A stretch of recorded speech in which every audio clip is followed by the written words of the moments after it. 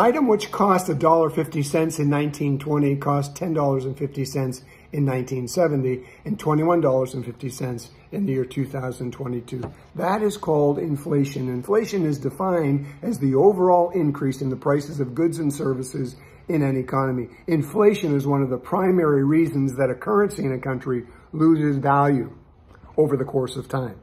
The central bank of the United States is called the Federal Reserve, or most often referred to as the Fed. The Fed targets 2% inflation every year. This year, they really missed their target. From January 1 to the end of September this year, inflation has increased and is now 8.2%, 4 times what the target rate is. What do? They begin to raise the interest on home mortgages because that's one of the primary factors that drives an economy. Here's how it boils down to.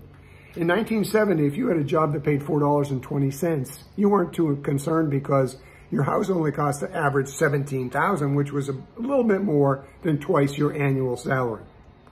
Today, that same profession is going to pay around $27 an hour, but you're very concerned because the average price of the house is $411,000. You see, in this country, over the course of the last 50 years, salaries have increased by 600%, but the price of housing has increased 1,600%.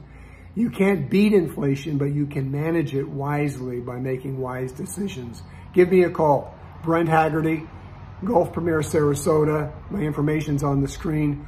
Love to hear your comments. Love to hear what you think about inflation. Love to hear what you would do about it. Comments and questions drive me to do more research. Hope to hear from you real soon.